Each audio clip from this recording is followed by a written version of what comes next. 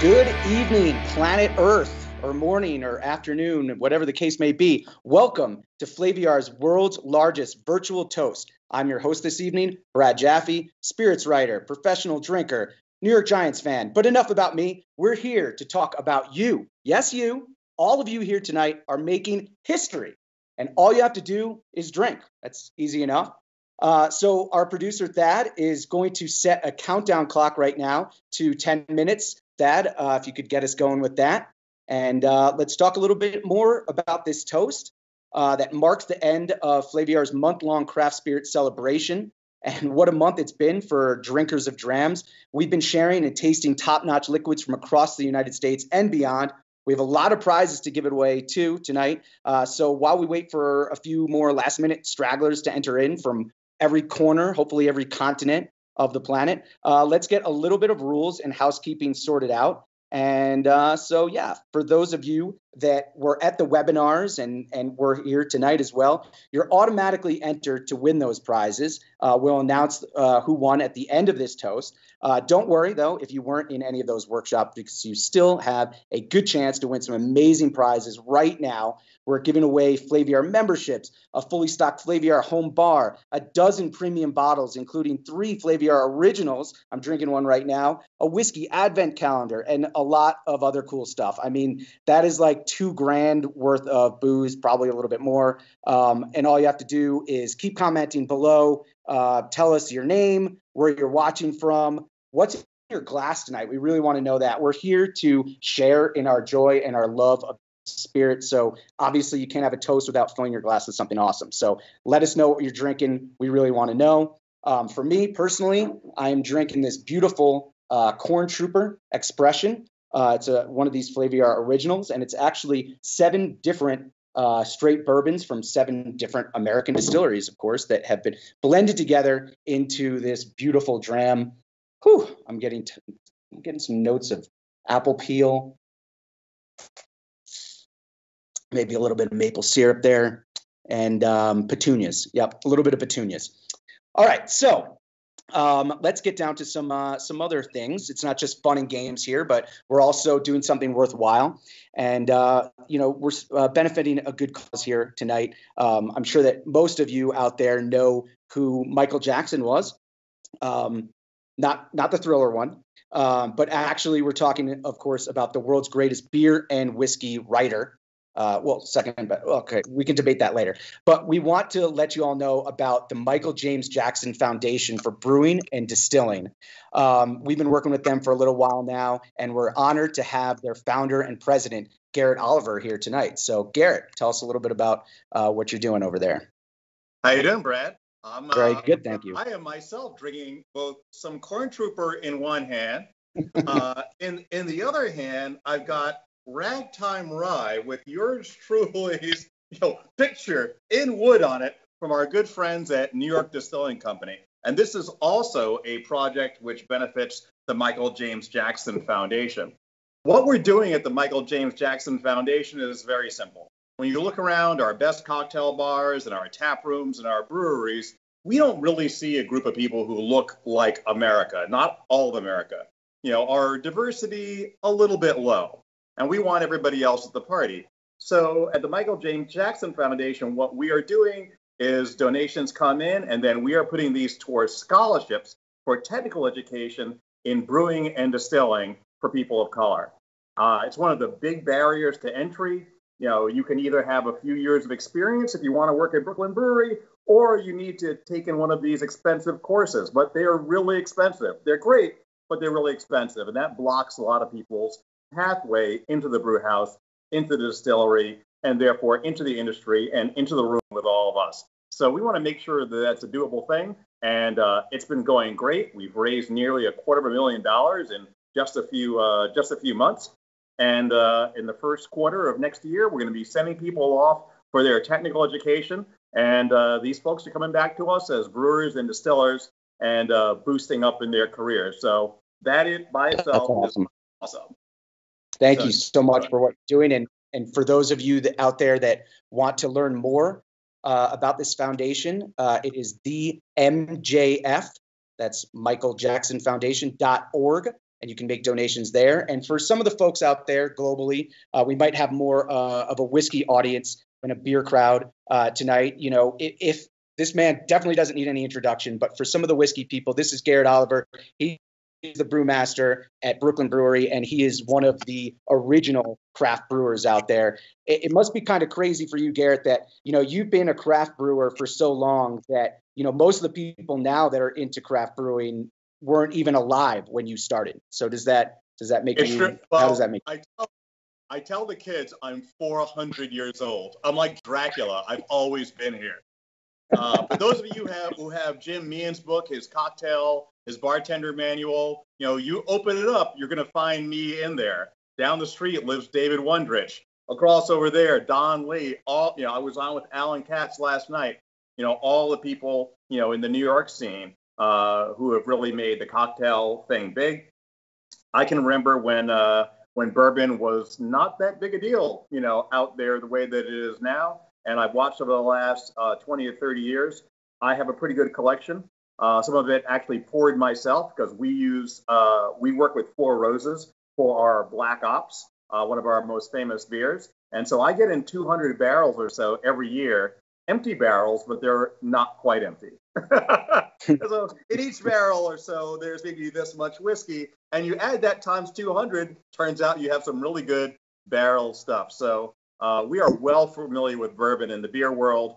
And, you know, when I was I spoke at Michael's memorial service. And I don't want to say it's a funny thing because it was a funeral, but Michael had two families. He had his beer family where he was basically considered a deity.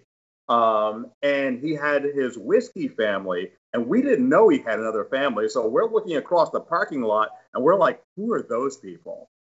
And this one man simultaneously was the top writer in both of these spells, which is an amazing achievement. Yeah. And I think that really you can make a very good argument that he was the most influential voice in food and drink in the 20th century. I kid you not. Wow.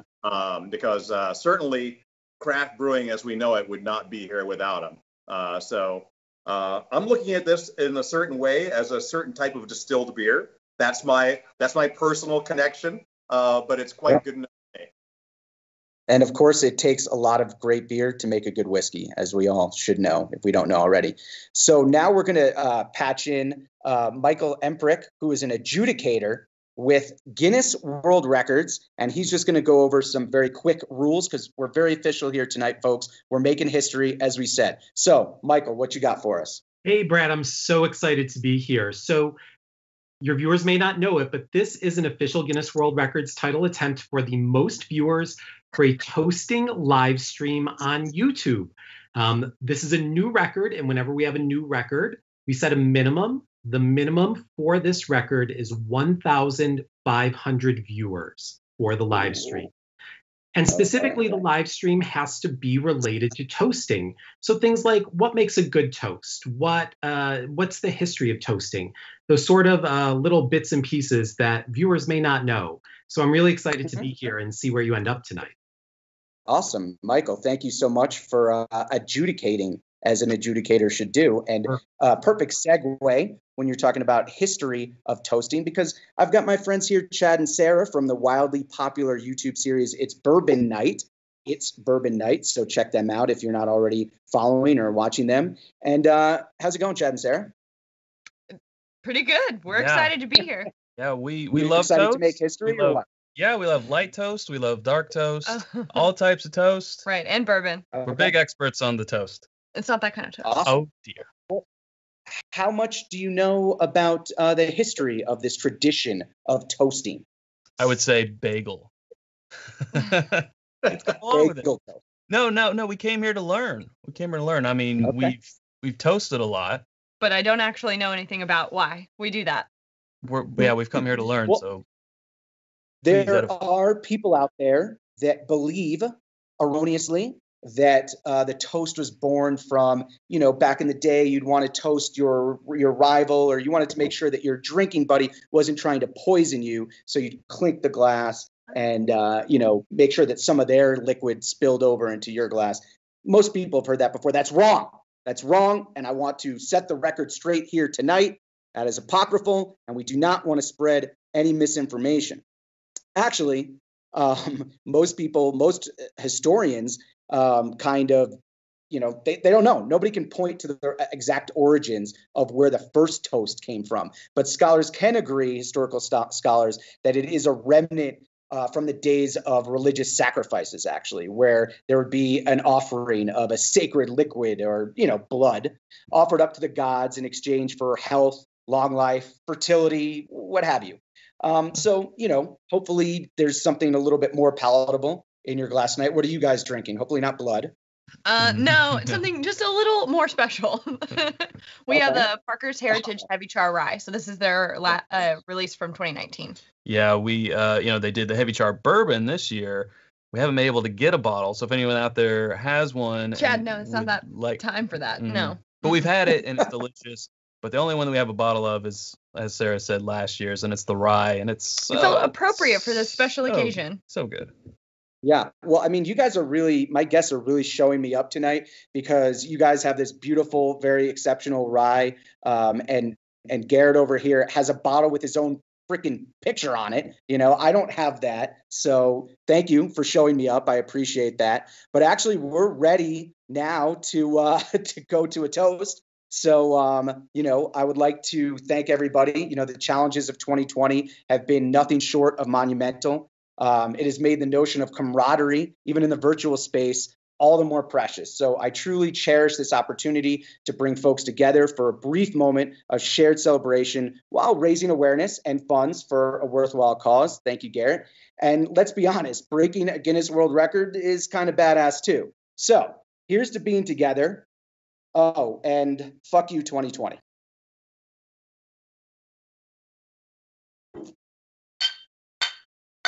There we go. That was a weird moment. I'm used to hearing the clinks when that happens.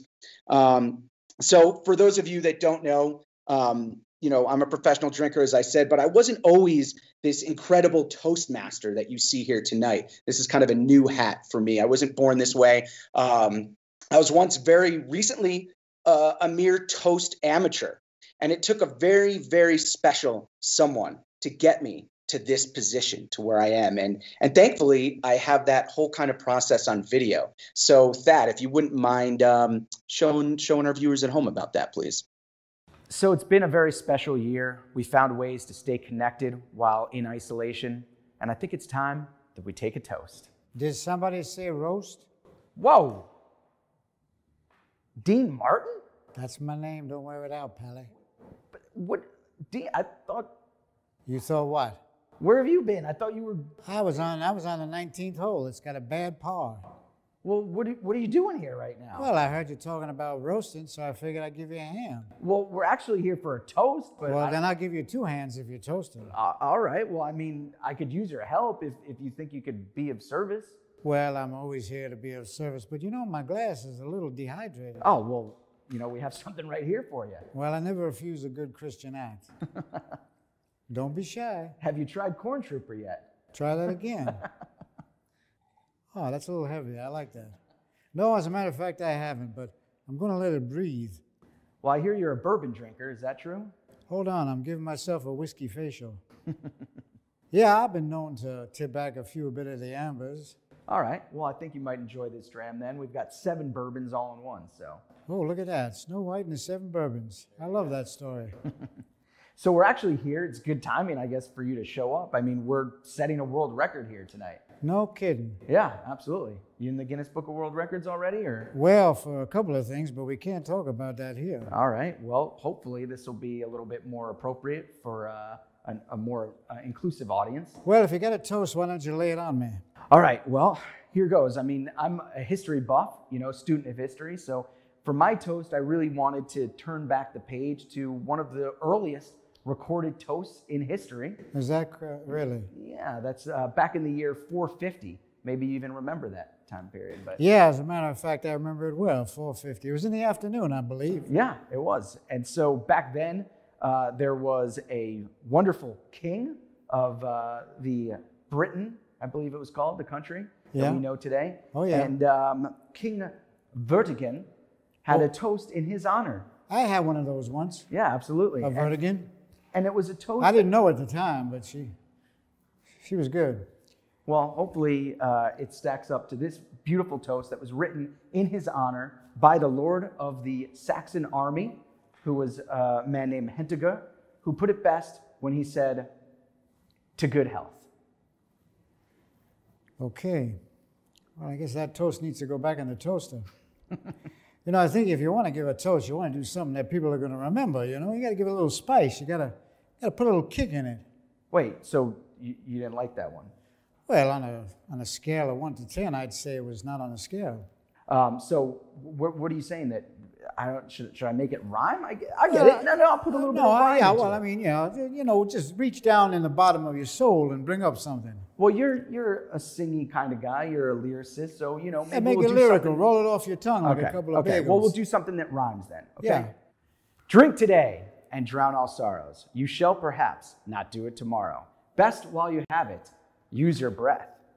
There is no drinking after death. Sorry about that. Man, that's flatter than yesterday's beer. You know, let's just try this again, okay? Why don't you do this? Why don't you clear your mind? It shouldn't be too hard to do, a little problem. Clear your mind and think about the perfect pour. Yeah, well, I mean, Dean... And then, hold it. Somebody's talking and somebody better be listening. So think about the perfect pour and think about the perfect world. Then, take the glass, put it to your lips, take a little sip. I can do that. That's it.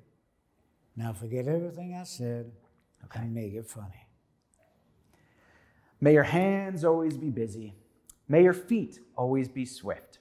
May you have a strong foundation when the winds of changes shift. May your heart always be joyful. May your song always be sung. May you stay forever young. Cheers, everyone. Here's to history. I'll drink to that. Oh my God. We just toasted with Dean Martin. Woo! I tell you, kid, that was something. I'm flabbergasted. I don't even know the definition of that word. But I could have sworn I heard that somewhere before. No, that's original. I just wrote that. You helped me with it, so thank you for that. That was great. Thanks, Dean. I mean, I couldn't have done that without you, so I actually owe you a debt of gratitude. Well, as a matter of fact, you do. But I was happy to be of service, and to all the folks out there in the Flaviar community, and this wonderful, wonderful toast. Well, this has been great, Dean Martin. Do you want to go get a drink? Show me the way to go home. I'm tired and I want to go to bed. I had a little drink about an hour ago and it went right to my head. No matter where I roam, everybody, on land or sea or foam, you will always hear me singing my song. Show me the way to go home. Bum, bum. See you, Pally.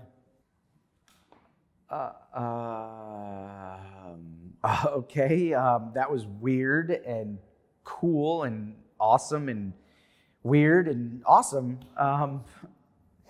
Okay, Dennis, play us a message from Flaviar, and when we come back, I'm going to be collected, and we'll announce the winners from our contests. Oh, what a unique gift. What do you get for the guy who has everything? My dad has about 1 million interests, but his favorite thing in the world is a good single malt Scotch whiskey. And Flaviar is right on the money. It was so easy to treat my dad to a membership and pick just the right box. Look at that. You get 1 tasting box a quarter, and then that will help you choose your full bottle Based on what based I've on your sampled. samples. What a great idea. Flaviar is going to be a tough one to beat. In a world where smoothness is the most important feature of whiskey, one man has started a holy war to bring back smoke. He was born to a peat digger, and after he lost everything and everyone, he took care of his homeland. He smoked out his rivals for peat's sake. The second time around, he realized that just wasn't enough, and that he needed to be the dark change he wanted to see in the world. So fueled by peat and infernal fire, he crossed the ocean and blended in the god-forsaken bowels of the wicked city. He was the fire, and smoke followed him in his wake. The neon-lit metropolis was saved from the sleek and tranquil villain of smoothness. He took a hell of a beating, that's for sure. The son thought he left that life behind, but now, more than ever, the world needs him. The world needs redemption. Some people just want to see the world go up in smoke. Son of a Pete Batch 3, The Redeemer, out now.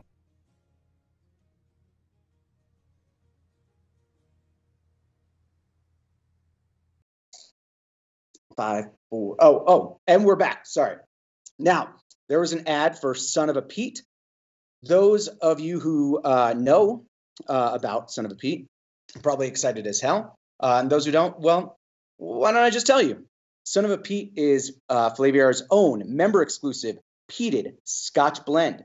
Batches 1 and 2 were sold out in a heartbeat and are considered cult classics by Flaviar members and basically anybody who has taste.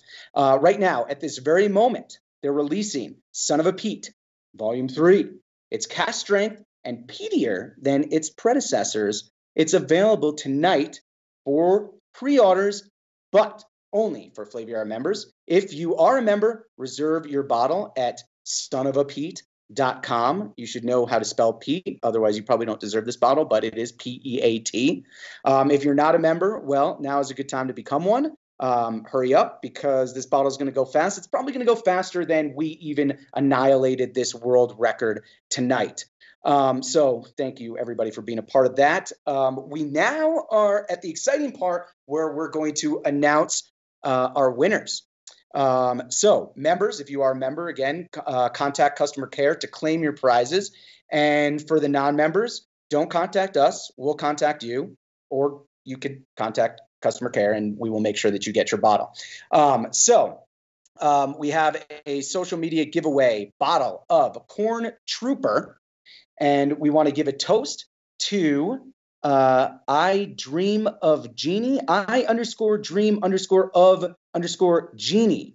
Check your DMs to claim your bottle. You are a winner. All right. Cheers. How about that? How about that, guys? Next, we get a prize winner of Blackened, a bottle of Blackened. And this will go out, Blackened blended American whiskey, will go out to Jackie Moreno. Cheers. Cheers, everybody. Are you guys tired of toasting yet? Or no, not at all? All right. And next, we are going to go to the prize winner for Compass Box, which is a beautiful limited edition Peat Monster Arcana, which is a pretty difficult bottle to get your hands on. And that goes out to Kaylee Canfield. Kaylee Canfield, you are our winner of the Compass Box limited edition Peat Monster. We have another Corn Trooper bottle that we're giving out. Flaviar's very own Corn Trooper goes out to Douglas Blum. Do you say Blum? Do you guys say Blum or do you say Bloom? How do you guys like to say that in Kentucky? I know you guys pronounce some things different than I do. Oh, well, I can't see the spelling, but I guess Blum. I'm going to go with your first instinct. Blum. I like that. Mm-hmm. Yeah. And you guys, of course, are joining us from Lexington, Kentucky. Do they make any whiskey around there? I don't know. You know, I've heard of a few places, but we don't get out much. Just like around 95% of the world's of bourbon. the world's bourbon. 95. Yeah. I hear you have some great limestone water over there. I got to go check that out. It's pretty good. Pretty good. They say it has an impact. They say it has an impact? Mm. And how's the water out of your faucet? Is it pretty good? It's delicious. Okay. After it goes through the Brita.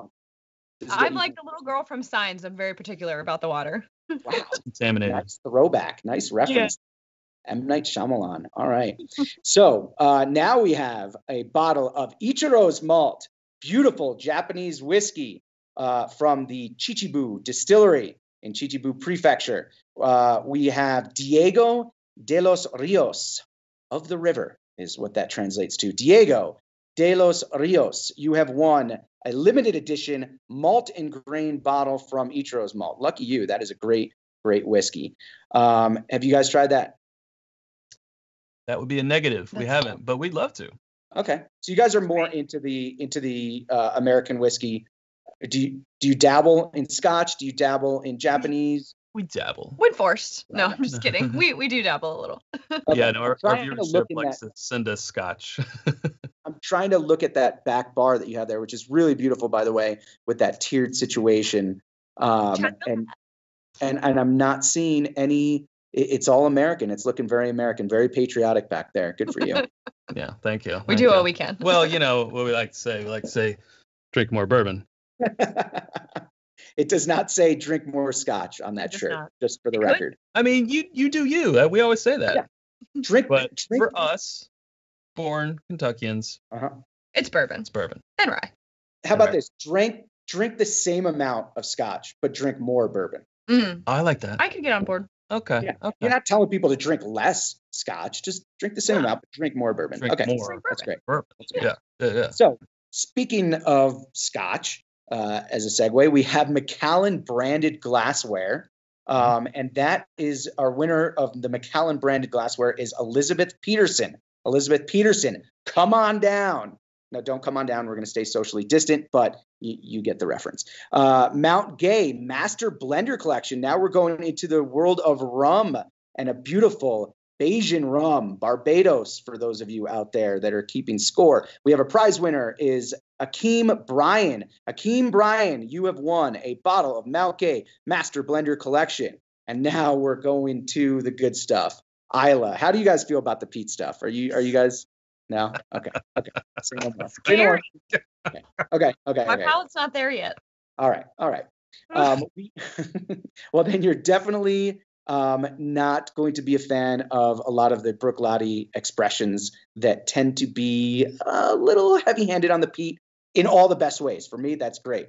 I mean, we've had. Yeah. I mean, there's some Bruichladdich expressions that are not peated at all that are fantastic. It even says right on the label, in case you could get confused, not peated. This is not a peated expression. Thank you. I will try that and I will love it. This one is not one of those. It is the Port Charlotte Cask Edition OLC, clocking in at 55.1%. The prize winner is Sacha Ballor. Sacha Ballor, you have won the Bruichladdich Port Charlotte Cask Edition. And then we have, now we're going to India. We have the Amrut branded limited edition handmade water dropper set is going to Laura Fisher. Laura Fisher, you have won that. Let's toast Laura Fisher. Laura Fisher. Hey, Laura. You've earned it. Drink more bourbon, drink more Indian whiskey too. Because, Indian single malt is actually pretty sensational. All right, so now we have the Flaviar memberships. We have, oh my goodness, we have 10 different winners for Flaviar memberships. And we are going to go through them quickly because you guys probably need to pour some more whiskey into your glass. We have Linda Ortegas from Florida. We have Grady Silberman from California. Kristen Toyama from Arizona. What is Arizona? What's that? Is that the cactus state? What would you guess that was? Wait, put this on the spot. I have no idea. Yes, it's a state. Cactus. I'm gonna go with that. Well, you guys are the bluegrass state. Everybody should know that. But I mean, what's Surely Arizona? They're not the cactus state. Cactus state. What else are you associating with Arizona aside from a dry heat? Right. Okay. A dry heat state. It's a dry heat state, yeah. Dry heat state. Dominic Benetto from New Jersey. Do you guys know what New Jersey is? The Garden State. A Garden State. We have a winner. I know that. Don't have a bottle for you, but you have won this round. Thank you, Zach Braff, for making that movie so we know that it's the Garden State. Ryan Beatty from California. We all know the Golden State. M Rose 171. Is this like an AOL handle? I don't know. But M Rose 171 from New York, the Empire State. Colin Pelcher from New York as well. Cheers to you. Andrew Anderson from Washington. Robin De Leon from New York. Elio Oh, geez, I've been doing so good with these names, but this is a lot of syllables, folks. This is Elio Birodinelli from Washington, which is, what is Washington? Is that the Grand Canyon State? Oh no, I don't know. Go to commercial. Okay. Phone a friend. We're almost there. Now we're going to kick it to you guys, actually. Chad, Sarah, we want you guys to share the most important prize of the night, the grand prize winner. Tell us who's won. Winner. Yes. Chad, please do the honors. Well, tell them what they're going to win. Well, they're going to win the Flaviar home bar. Oh, my. I wish I had a curtain. I could do just like on Wheel of Fortune, but a whole bar. We're not set up for that. A whole new bar. Wow. I like it. All right, and the winner is Corey Piper from New York. Congratulations, Corey. You did it. Good job. You didn't even let me do a drum roll. Sorry. Well, yeah, there we go. This has been fantastic. Can you pour me some of that pappy that you have back there? Would you mind? Sure, come on over. As long as you stay mosey on down. 6 feet. All right. I'm actually getting in my car right now. Okay. And I'll see you. Next time you're in Kentucky. Yeah. Well, I actually live in Versailles, so you guys don't know what you just did to yourself. So. Perfect. I don't live in Versailles, but I do know how to pronounce Versailles. He knows Versailles. He's on to us. He didn't say Versailles. All right. Well, Chad, Sarah, Garrett, Michael, Guinness World Records, everybody, this has been so much fun. This has been a night I know I will never forget. Are you guys ever going to forget this night? I'm never going to forget it. I've never helped set a world record before, so. It's a first for me. How many times have you been in the Guinness Book of World Records? 0. This makes 1. Okay. Well, that's a record. No, somebody's probably beaten that record. I bet you there's somebody that has like 20 different entries into the world records. But sure. You got to start somewhere, folks. You got to start somewhere. You got to dream big. And, it's been incredibly special. And we got to thank everybody that made it happen. And on behalf of Flaviar, Guinness World Records, the Michael James Jackson Foundation, of course, all of our partners out there, I want to say, stay safe, stay healthy. Until next time, check you later.